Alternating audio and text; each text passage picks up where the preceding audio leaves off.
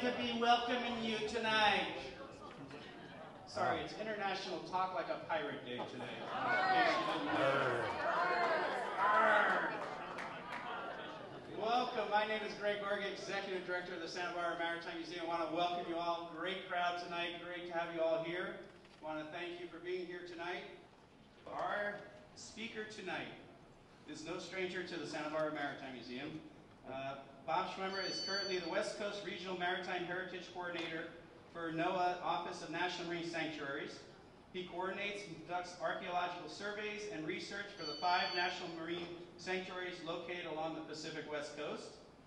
His deep water projects include the Montebello, a World War II era oil tanker that was sunk by the Japanese, the Pac Baroness, a bulk carrier located at a depth of 1,500 feet off Point Conception, as well as the first archaeological survey of the USS Macon, a 780-foot, 5-foot U.S. Navy dirigible lost off Point Sur and now resting in 1,500 feet of water.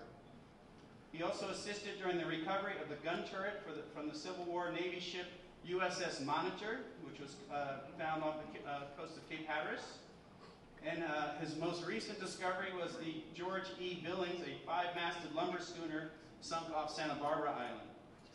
Bob currently serves on the board of directors of course, the Santa Barbara Maritime Museum. Surprised that wasn't at the top of his bio. Best for We'll last. have to fix that next time. And is currently president of the Los Angeles Maritime Museum Research Society. And in 2012, Bob received the Award of Operational Merit from the United States Coast Guard, Department of Homeland Security, for his exceptional service during the historic and unprecedented underwater assessment of the shipwreck Montebello. For fun, Bob is an award-winning photographer, and his personal as well as his photography on behalf of NOAA has been published in books, magazines, documentaries, the internet, newspapers worldwide, and now in an exhibit at the Santa Barbara Maritime Museum. Mr. Robert Schwimmer.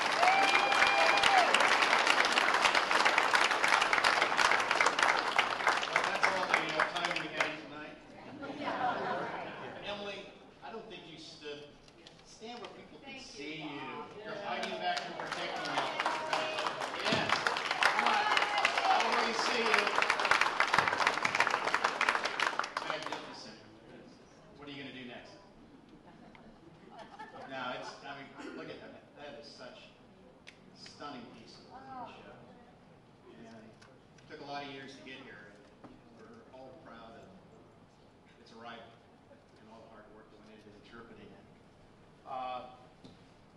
Point Conception is a pretty unique place. Cape out there, I would say in the last couple of years, there's several people in this room who have had the opportunity to actually go out and visit the site in preparation for bringing the lens out and clockworks and everything else that went into it. And I think everybody left with a feeling of awe about this location. I know Willard had expressed that too, and you know it's a very sacred place for the Chumash, and you know they've been there probably thousands of years, and still special to them today. And of course, the first European discovery of the Cape was Cabrillo in 1542. So, I want to give you kind of a sense of this place tonight. What went on over the years. I'm not going to really go into a lot of the early exploration. I am going to actually have to put the glasses on, even at 16 points. Shame on me. But so the Cape, you know, it's had many names over the years. Again, not going to go into a lot of the descriptions of those names. But in the 19th century, one of the names that was documented in the Coast Pilot and also some of the early charts was the Cape Horn of the Pacific, and that's what I'd like to talk about tonight. And also the Cape Hatteras of the Pacific has been mentioned in the past too. But George Davison with the Coast Survey continued discussing the hazards of this location. One of the problems we have is approaching this cape is the Santa Barbara Channel. The coastline is east-west, where predominantly the California coastline is north-south. You can come sailing along nice calm waters, Santa Barbara Island, and make that turn around the Cape, as Cabrillo did in 1542, and go no further. The northwest winds are just extremely strong. I've been out there where I've been in Coco Bay, which you'll learn about, and I've come around the corner, and it's just a whole different world. And it becomes, that tradition of the Cape itself. And this was actually a relatively calm day when I photographed it.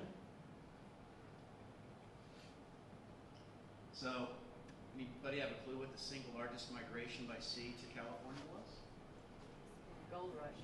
Gold rush? It's not the Rose Bowl parade?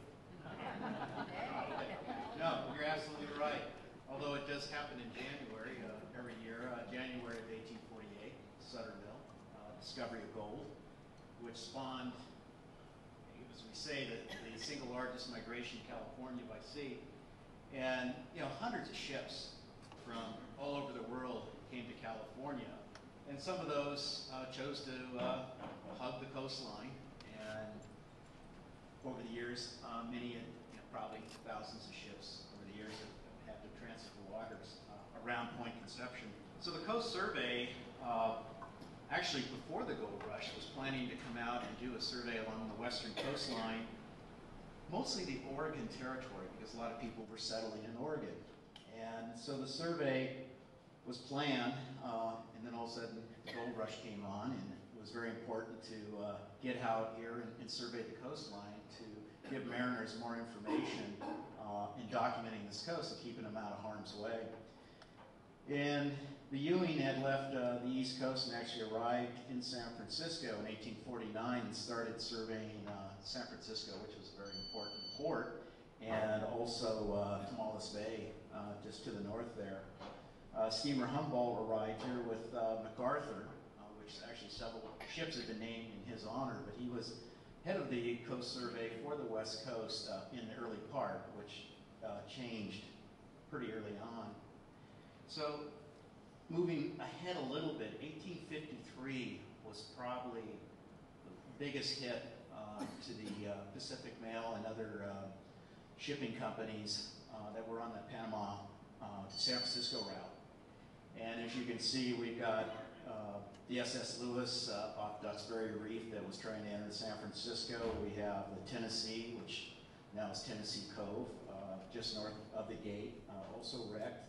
And then the Independence off Baja. And I think there's one other wreck in 1853 we're missing. Anybody have a clue? Winfield Scott. You guys are good. We've got an exhibit, actually 2 exhibits featuring the Winfield Scott, and actually it segues really nicely into the Burnell Lens exhibit.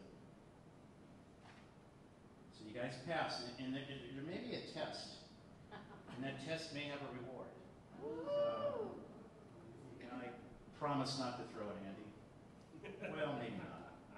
But, with the shipwrecks, the key is no lighthouses, no buoys, beacons to guide ships.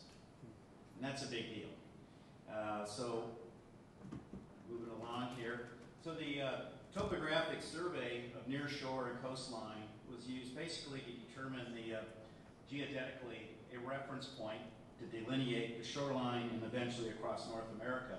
So we had already started on the East Coast, and now, of course, the mission was out here in the West Coast, and then connecting across North America, latitude and longitude. So some really great illustrations done by Taylor, and where he really did some extensive work with the Coast Survey. And here's a triangulation that they had to go through. And these guys climb mountain peaks, high elevations, lugging theodolites and all sorts of equipment. And today we've actually taken and overlaid modern GIS layers to tie in with 19th century surveys, and they are almost right on. It's just amazing. These guys were so ahead of their time. That area was probably Puget Sound we were looking at. So in 1850, George Davison, which probably has 6 decades in the Coast Survey, leading scientist in his field, prolific author, Coast Pilots, his greatest body of work, 1889 Coast Pilot, illustrations, But he ended up in San Francisco. A lot of his materials hit the Bancroft there. But he came out here on the Burnham, the bark. Don't know if there's a correlation to Burnham wood, but they were.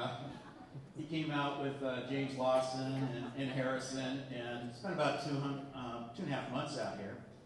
And as Davison says, the old coast is considered the southern headland to be the most dangerous to sail around in the west coast. And look at these guys lugging this equipment. Rockwell brought a telescope over 300 pounds, and he had to lug it from the beach there in Coho. And you can see off in the distance is Point Conception. So they're out here determining latitude and longitude, which is very important with this cape.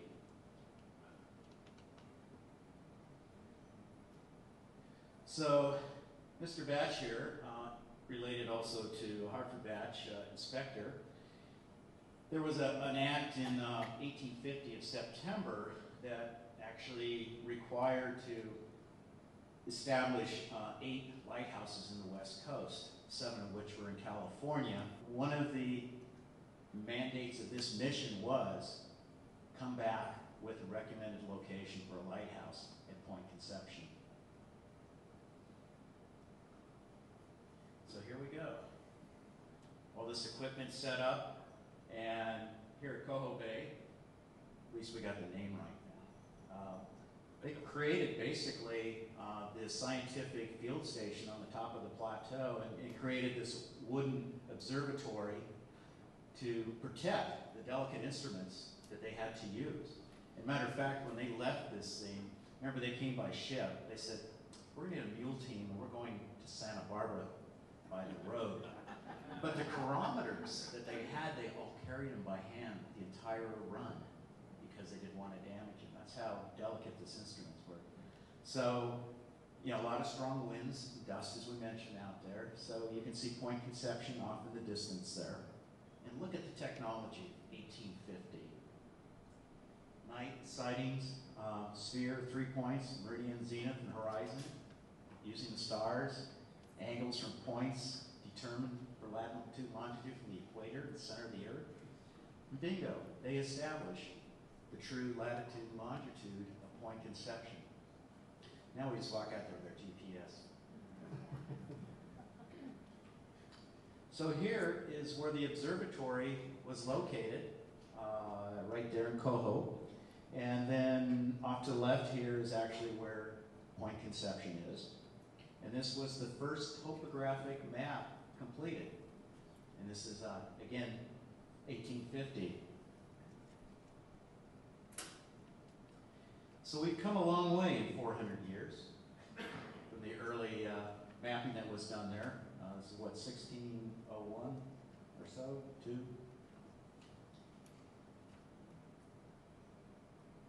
So it's another part of the Coast Survey responsibility, besides doing the topographic maps, is hydrographic charts. Really key, especially off Point Conception. If you've seen some of the pictures, like Dewey's picture up there up on the ceiling, there's some pretty hazardous pinnacles out there off site. So in those days, we used sounding weights and very methodical process and sounding, and again, probably took months to complete this. But look at this, in 10 years, the Coast Survey covered over 7,000 square miles of coastline in the continental U.S.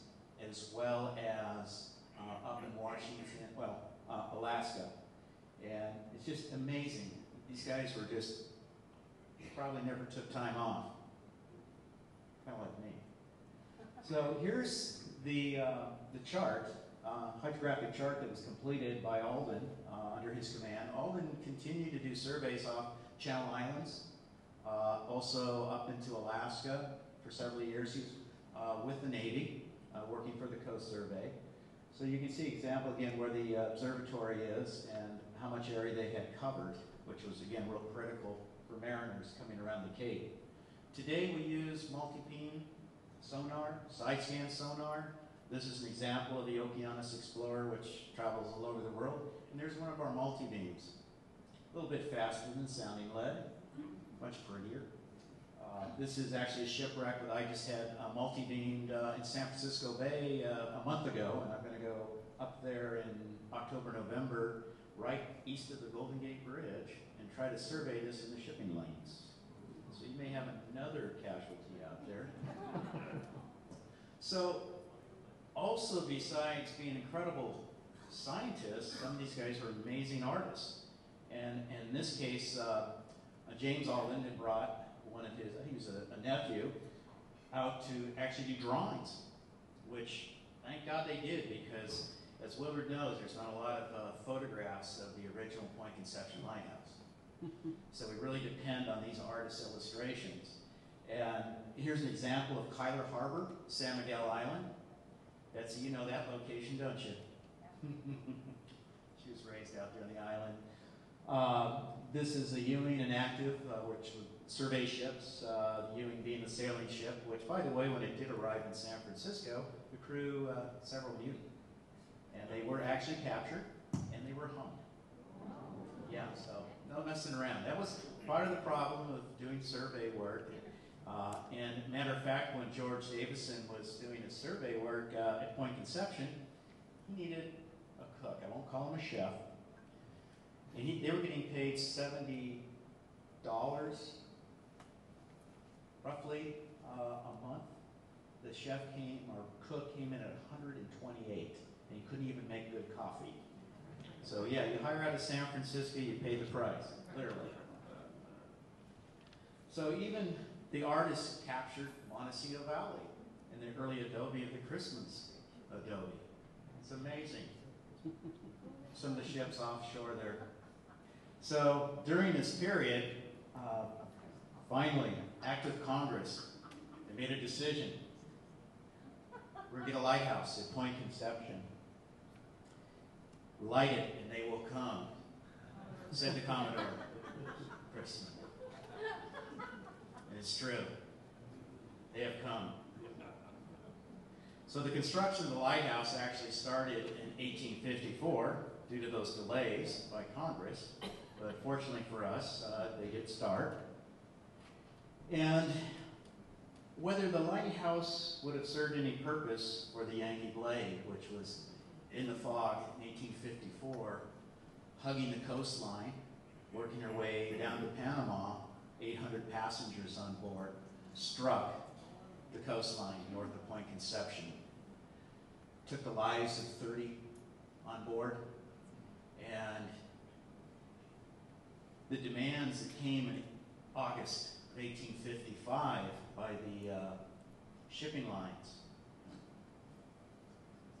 we respectively begged for a fog bell, a lifeboat at Point Conception, its particular geographic position, isolated and dangerous, lying as it does directly in the track of the whole trade from San Francisco to Panama.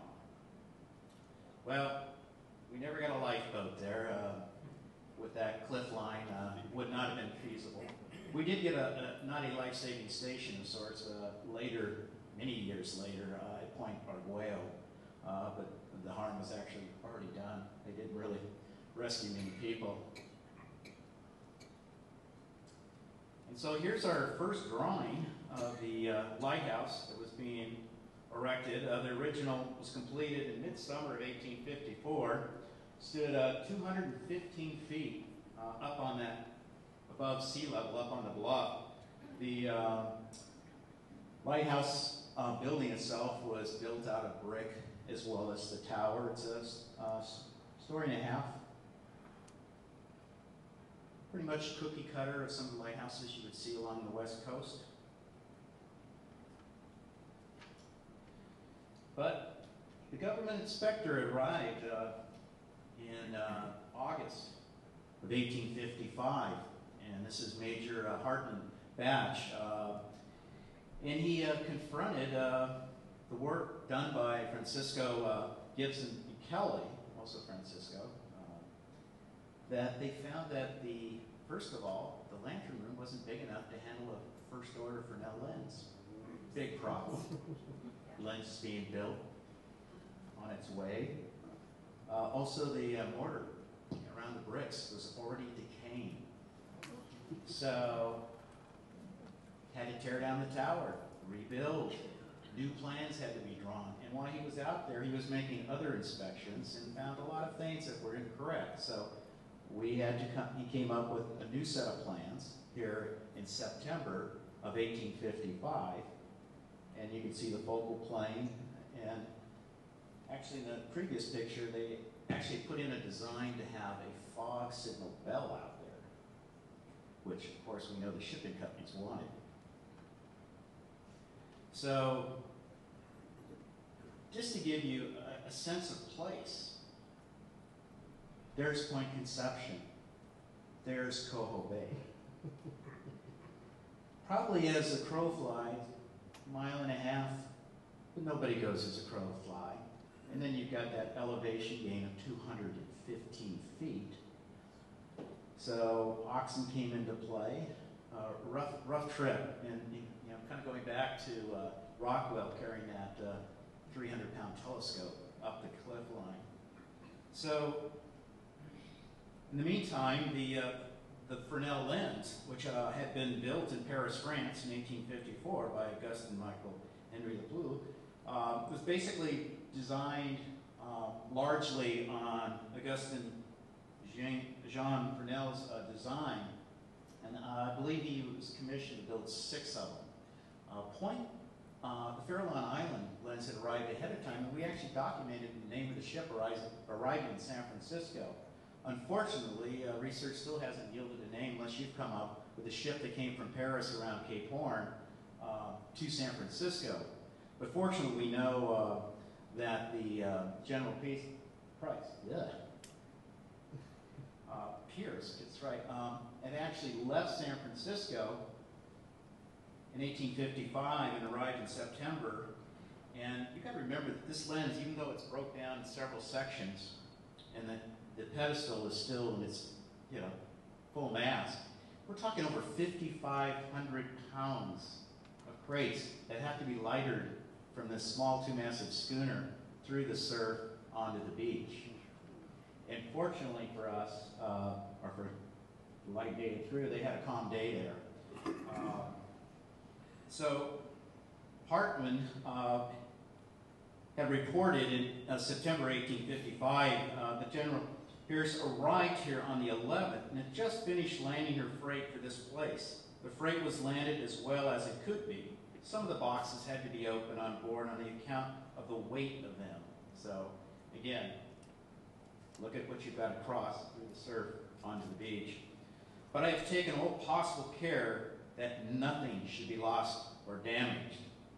On the 19th, he writes, we have the brickwork of the tower nearly up and the second floor, and now in the condition to make pretty good progress. The last freight was landed at the tower landing, a considerable distance from the house, and I was compelled to send some 30 miles to get another team to do the hauling. And we're talking a team of oxen. As part of the freight must be removed before the full moon. Why? When the highest tide would reach and lies in the beach. So, gotta get a move on. So, some people consider this lens another fragile artifact. It's been described by our executive director here, Fabergé. It really is on a pedestal. Come on, you gotta agree. So the first order lens, they're basically ranked 6th to 1st in measure and refracting power and the longest focal length, which is the first order. And the first order was typically used on main headlands and capes along the coastline. The 6th order was smaller, didn't shine as bright, and you'd find those inside of bays typically. There are a couple lenses that were actually constructed over time that were bigger than the first order. But our lens is the first order. You can see the panels here. So we got 16 identical panels, which you can see there. Each has a central bullseye, which is that focal plane that I was telling you about. And of course, all this had to be assembled in 1855 up at the lighthouse. In And if you guys had a chance to come here, you could see it being assembled in person. Magnificent. And I think we have a time lapse coming, or it's here, showing us taken apart and reassembled here. So, finally, February 1st, 1856, the point conception light has been exhibited. Took a while, and it was reported this next day in Washington, D.C. This is a big deal. Treasury Department probably likes to have this, off their agenda there, but fortunately, we have 624 individual prisms. And again, we're talking about 1.3 million candle power. I mean, think of this as a kind of a magnification between the lantern through the Fresnel lens would reach 24 miles out to sea.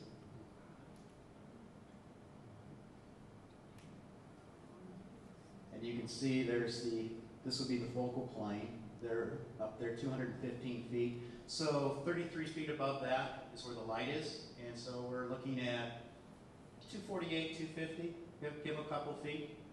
Actually, became a problem. Concealed by fog. As we're going to learn here. Yes. So her light characteristic, which was very important when you look at your coast charts to know where you are, either by a fog signal, which is audio, or, of course, by the light. But her signature was a white beam, 3-second flash every 30 seconds, and the rotation was a full 8 minutes. So before electricity, there was some talk about maybe sperm oil being used. We have found no documentation on that, although it was heavily used in the East Coast. We do know that grapeseed oil or colza oil, which is basically a vegetable-based oil, was used. We had lard oil has been documented. Kerosene, mineral oils were also used, which was also, we've got one of the lanterns from the 1870s there in the display.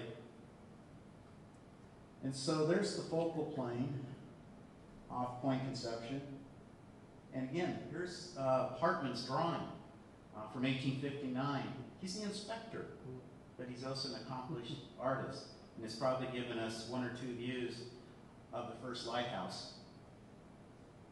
So 2 weeks later, the captain of the Golden Gate spots the lens and reports it in the newspaper. 42 miles off the coast. It's like, wait, 24? Luma light. But impressive. And I'm sure they were very happy. And I thought it was pretty smart that he was 42 miles off the coast there.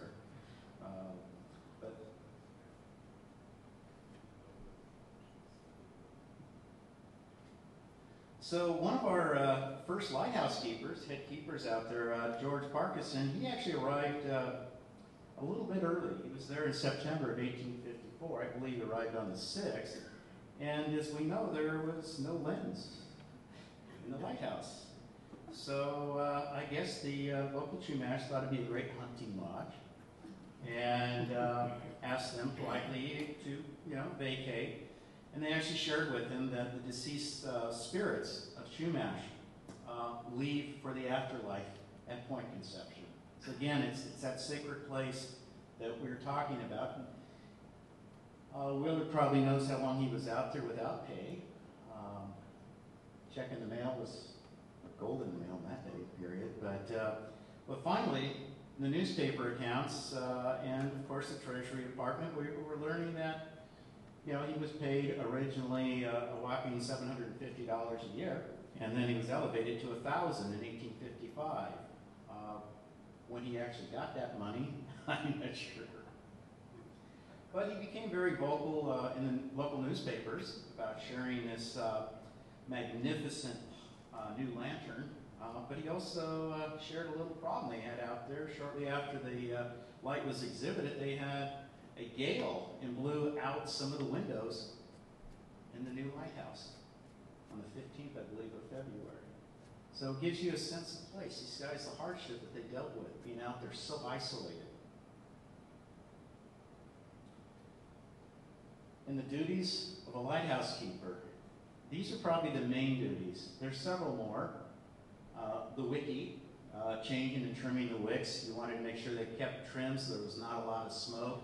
They wanted to, the smoke would create soot on the lens and on the windows in the lantern room. So that was important. Of course, light and extinguish the light every day.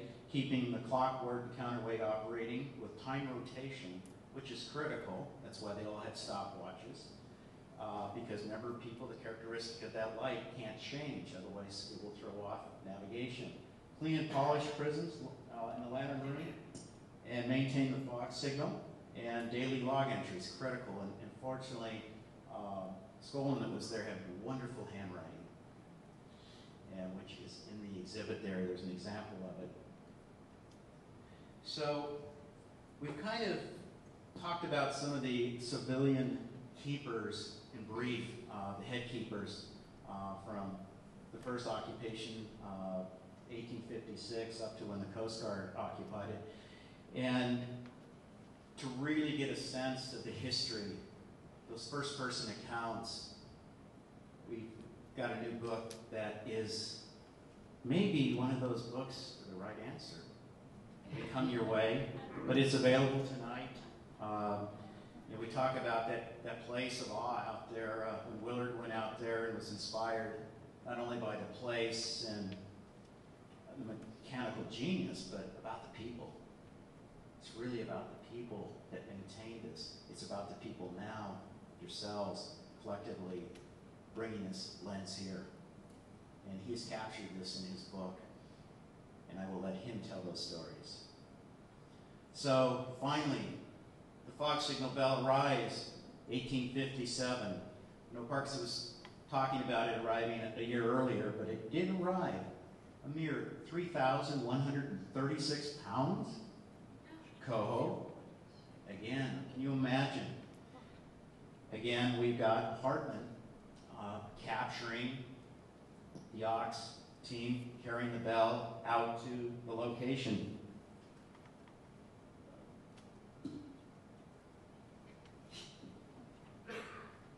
So, a little forensic anthropologist took a little DNA and some of the census records, and we think we know what John Skolin looked like. A letter from Skolin to Hartman. Sir, I have to report to you the practical results and labor to sound the fog bell at this station. For the following period, Saturday, January 24th a.m., calm and foggy for 14 consecutive hours. The bell sounding all the time.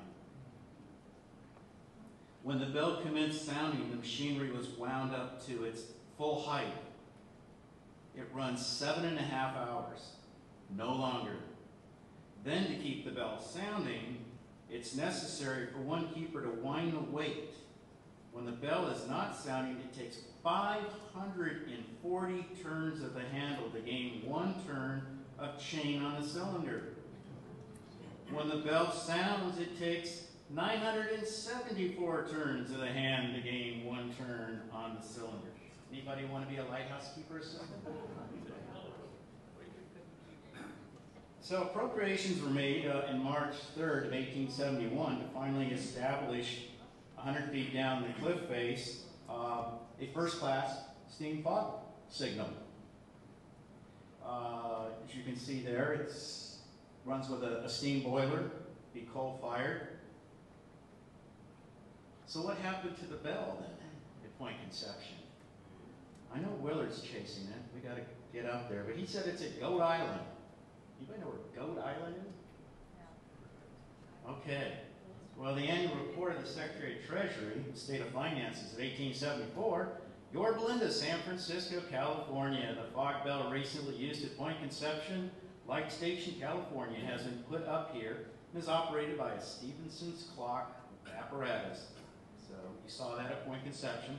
Congress at its last session made an appropriation of $10,000 for the establishment of the lighthouse and fog signal. Which is interesting, is the fog signal went in before the lighthouse. Because, as we know in San Francisco, that's the biggest concern mariners had, was having the audio, not the light. And it actually was a secondary fog signal. They did have another one, but they say it was always cranked and ready to go. So, many lighthouses, as we know, have ghost stories. And Willard can correct me, but I only know of one fatality at Point Conception. One of the assistant lighthouse keepers, W.H. Phillips, was out fishing in 1875 and fell off the cliff. And his two companions tried to rescue him, but he died. And so there's always been, some joking about the ghost at Point Conception.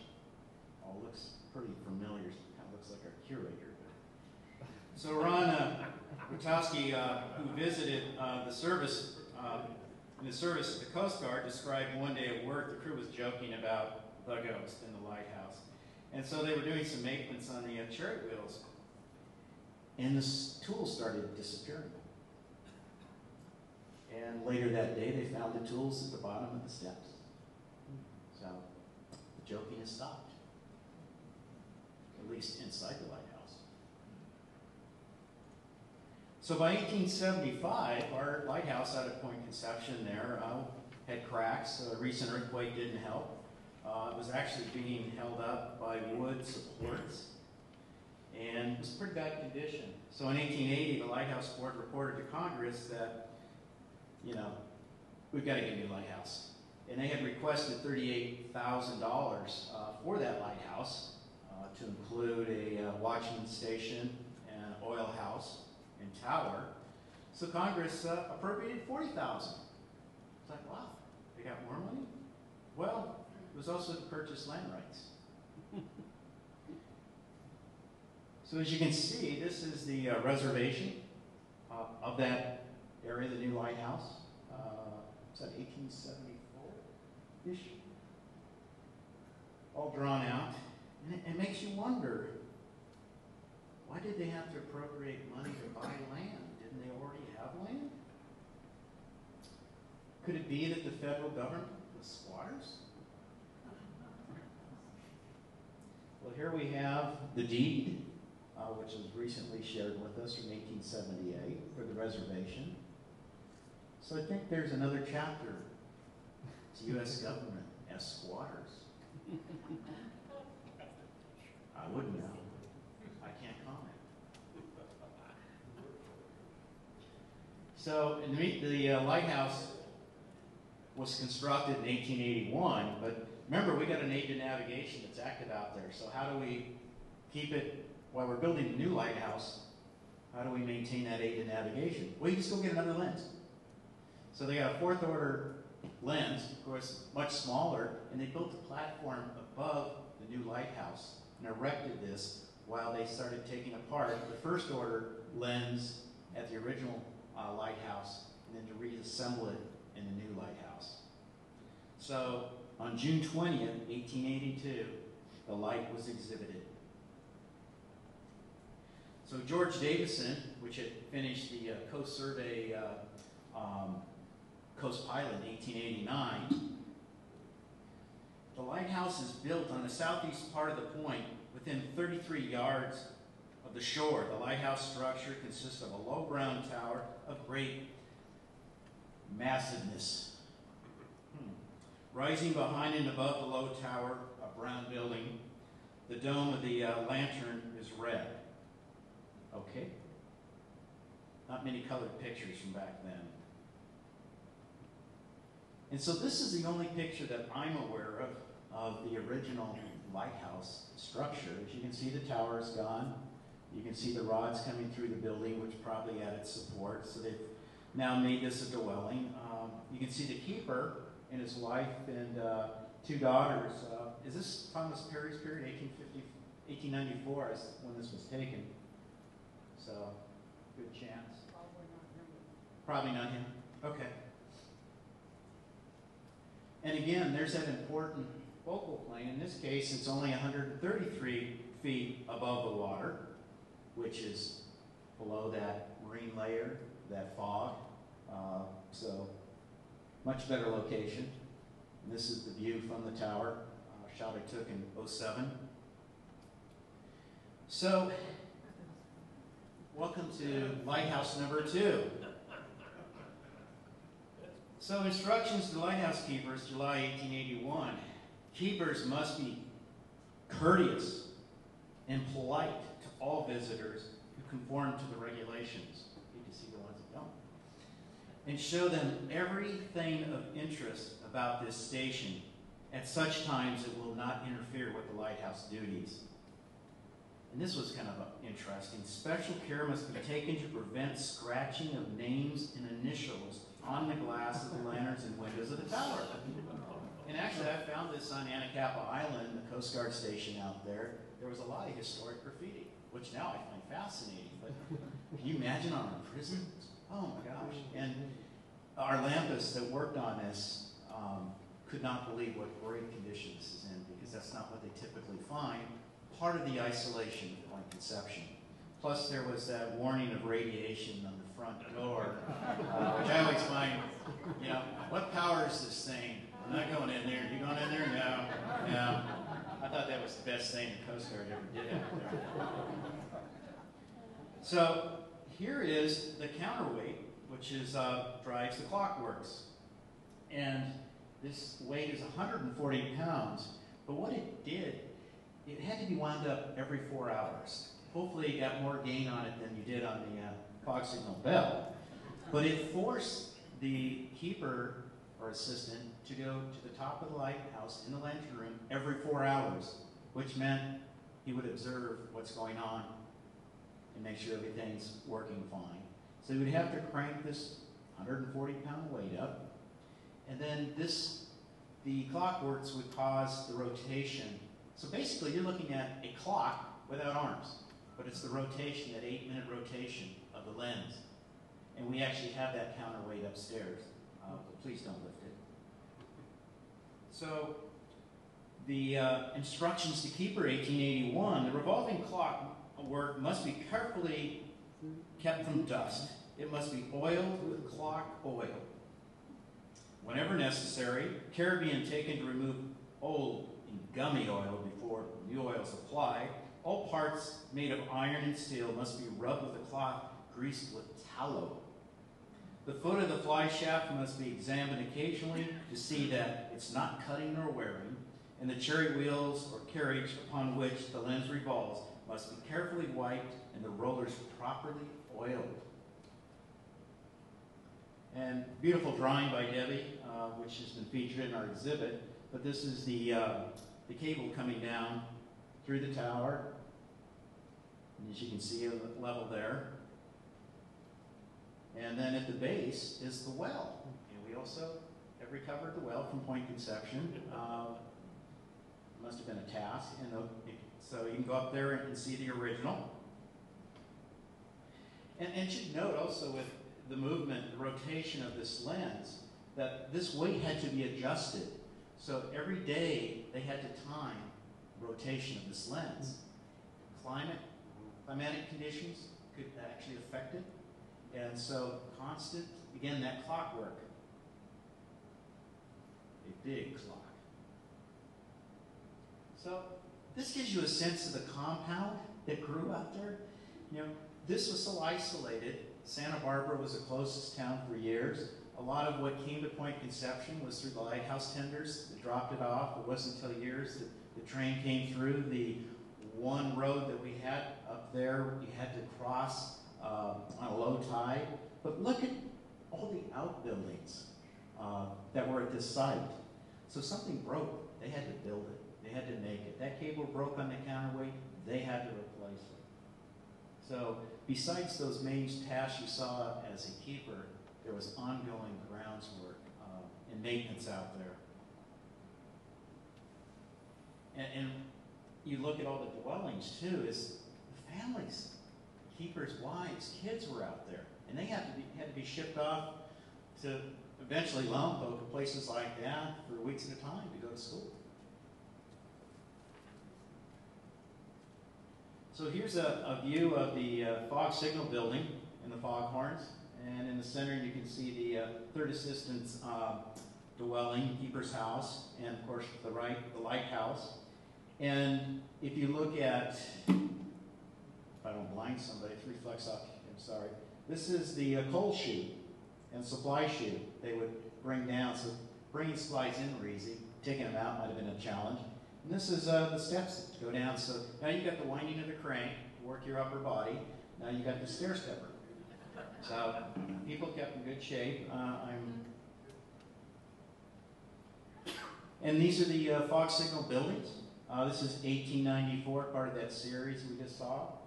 The smokestacks there were replaced in 1906 by a 40-foot brick chimney.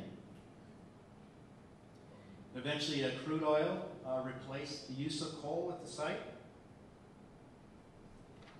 And this is, you know, when we created this exhibit, we really wanted to be historically correct. And this lower railing no longer exists on the second lighthouse, but it's a very unique feature, and we've captured that in the exhibit. The railing around the base of the Fresnel lens is based on this design. So, kind of your own little balcony overlooking the seeing the light. So, Thelma Austin, she was the daughter of the keeper, Willie Austin, first assistant. And I quote, "When I was growing up into a young woman, my father accepted the post of lighthouse keeper at Point Conception, one of the most isolated points on the Pacific coast. In here I experienced many marine disasters. I never forgot that terrible night when I went to witness my first shipwreck, when the lumber freighter Shasta went on the rocks and was slowly dashed to pieces. Although the sight sort of chilled me, I derived a grim satisfaction, nevertheless, from the knowledge that my dear father was doing everything within his power to save that crew, and they only lost one." And here's some of the debris was washed up on the beach from the Shasta that I recently located in San Francisco, these pictures. So, annual report of the Commissioner of Lighthouses for 1917, Point Conception Lighthouse Station, for a mere $7,237. They replaced the steam boilers with 12-inch whistles and duplicated gas engines and air compressors operating the G diaphragm. And as you can see, it's the air whistle. So in the 1970 Coast Pilot, they said the fog signal air diaphragm was blast 3 seconds, silent for 4 seconds, blast 3 seconds, and silent for 50 seconds. I'm sure all the keepers had that memorized. I couldn't imagine living day in and day out on foggy days, especially on that lower bluff. But again, this is a characteristic of sound, of location, of aid to navigation, just as critical. So, also in 1917, even with the new fog signal in place, even the military was no exception to shipwrecks. And this is the USS Macaulay, Coast Guard cutter, heading northbound to San Francisco, going to be refitted. All her new equipment's on deck. You've got the Governor southbound in fog, and does a fatal blow right into the starboard bow of the Macaulay. 35 minutes later, she went to the bottom. No loss of life. They were able to recover all except one that eventually died in a hospital. So 6 years later, on a naval disaster, again, military, they don't escape the fogs.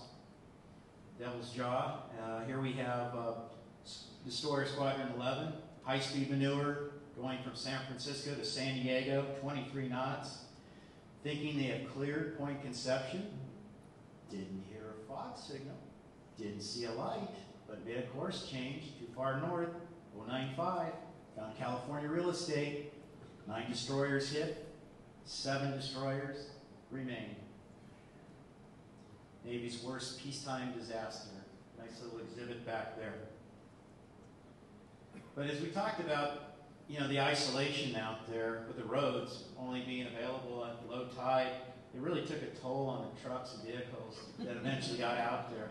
This is all that remains in 2007 in the UPS truck that used to make deliveries out there.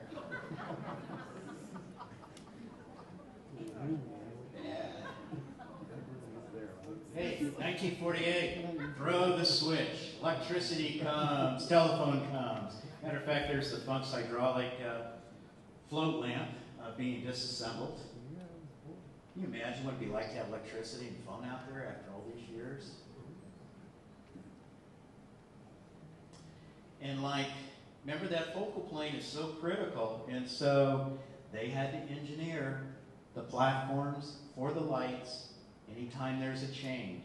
And this is the lamp changer, drafted up here, 1,500 watts, again generated 1.3 million candle power, magnified by the lens, 22, 24 miles out to sea. And you can see there's 2 light bulbs, and when one goes out, it switches, but always maintaining that perfect focal plane.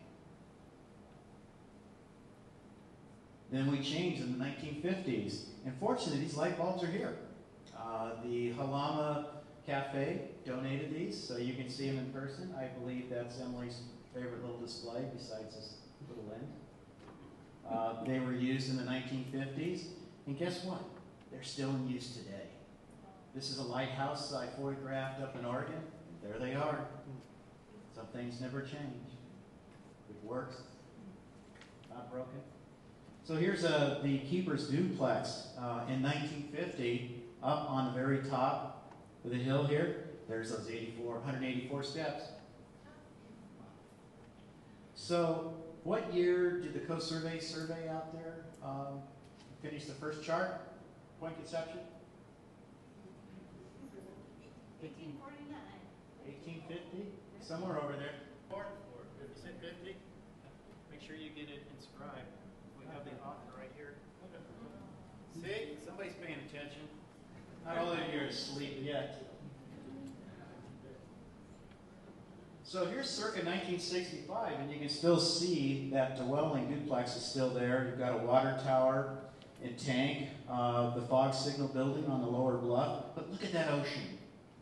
You know, again, it speaks of the Cape Horn of the Pacific. Just, you imagine just living there day in and day out, that isolation, never getting away from the wind. Whoa, not again. Even in modern navigation, it comes down to human error.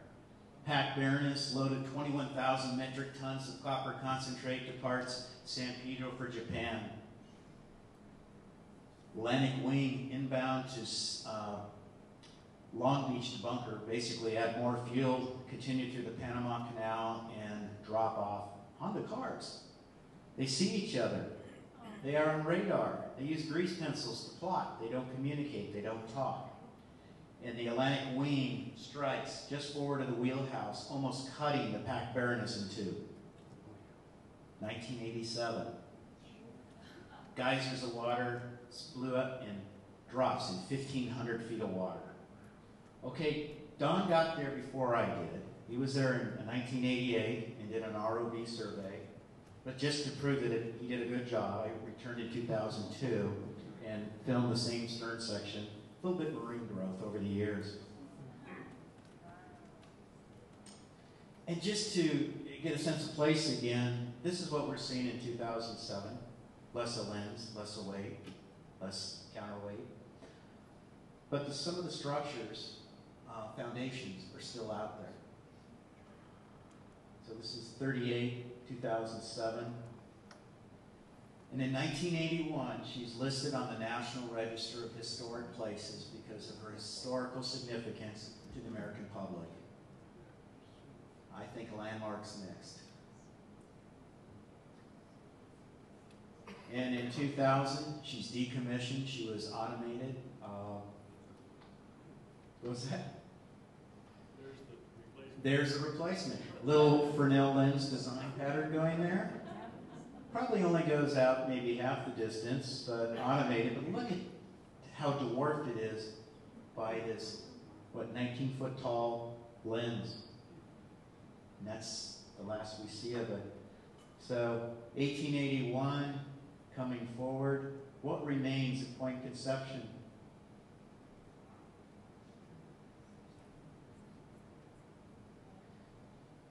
This was a challenge. I photographed this out there in 2010, and the Lighthouse Society had photographed it in the 1970s, or had a picture from the 1970s. And this speaks to the need of conservation for this lens.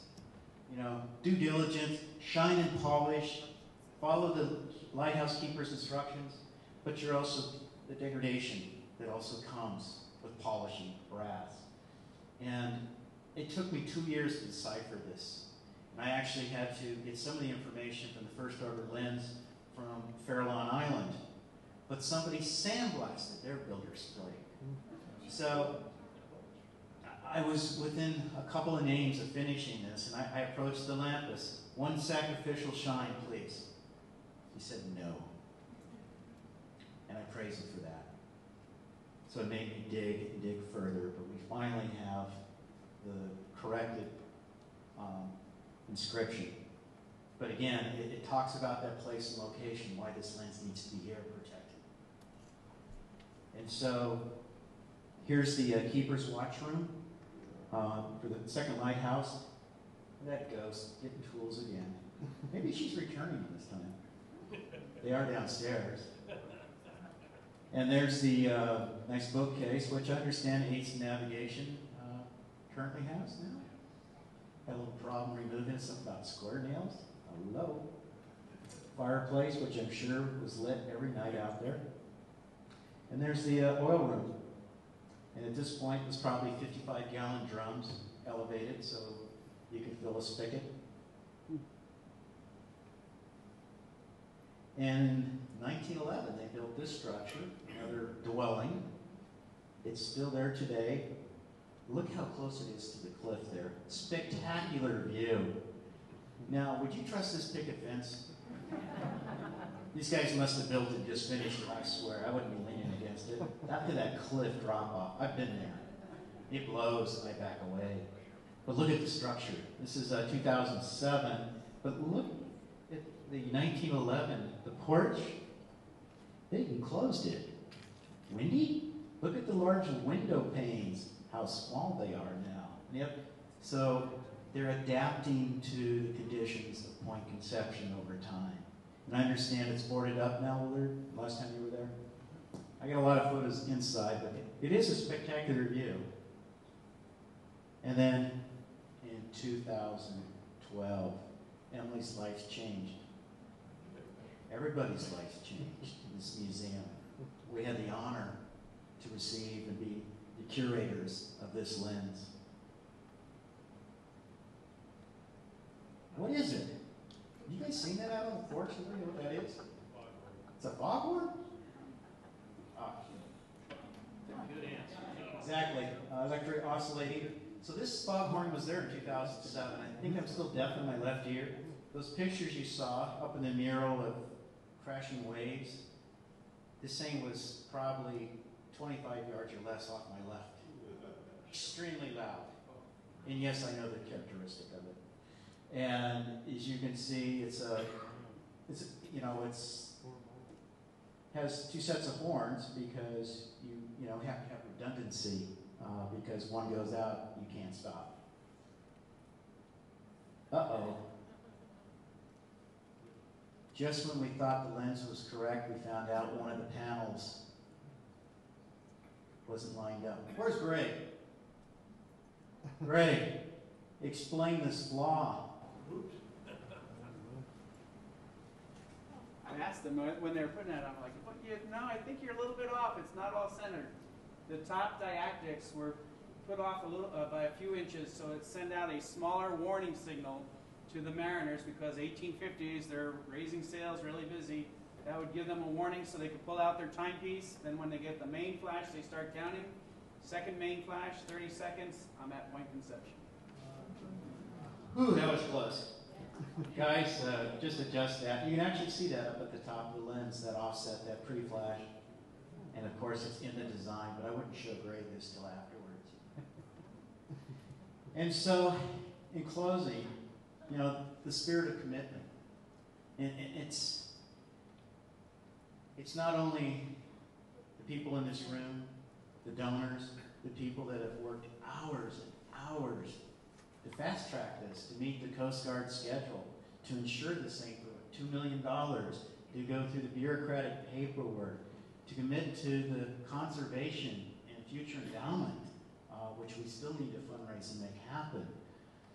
But it's also, we're doing it for the people that ensured and took care of that magnificent lens through 160 years out there. We're obligated to, conserve their good work and interpret it for future generations. So, buy your book over here. We have mugs, we have shirts. Look at that. Come help support our life. Thank you.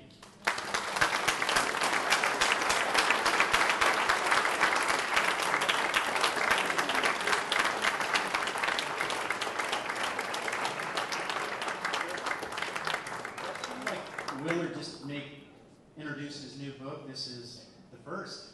Exciting. He's got basically took sabbatical from life to write this once he was touched by the Cape. Was it the ghost or just the Well, I want you to know that we've got some people in the audience tonight who actually experienced the ghost. If I can get them to stand up. Bruce and Sandy. Bruce was a Coast Guard keeper up at Point Conception in 1969, am I correct?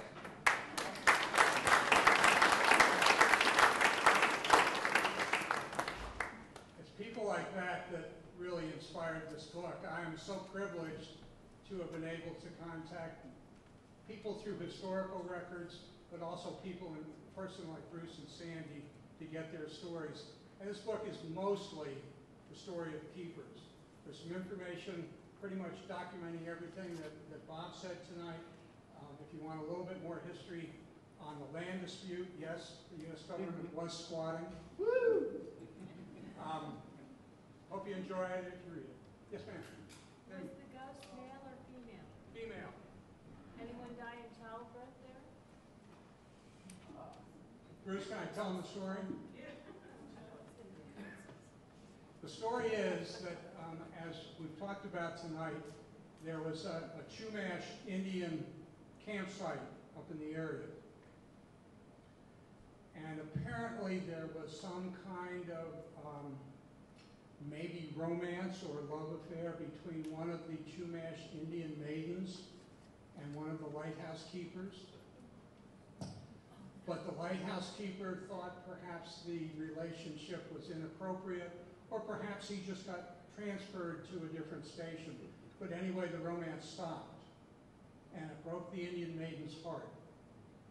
And so every night, she would come down, walk through the property into the lighthouse. She climbed the stairs to the tower, and she threw herself off. Broken heart.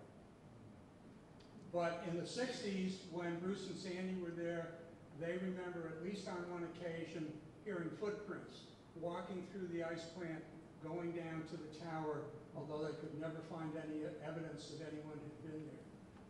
That's the ghost of Point Conception. This guy is amazing.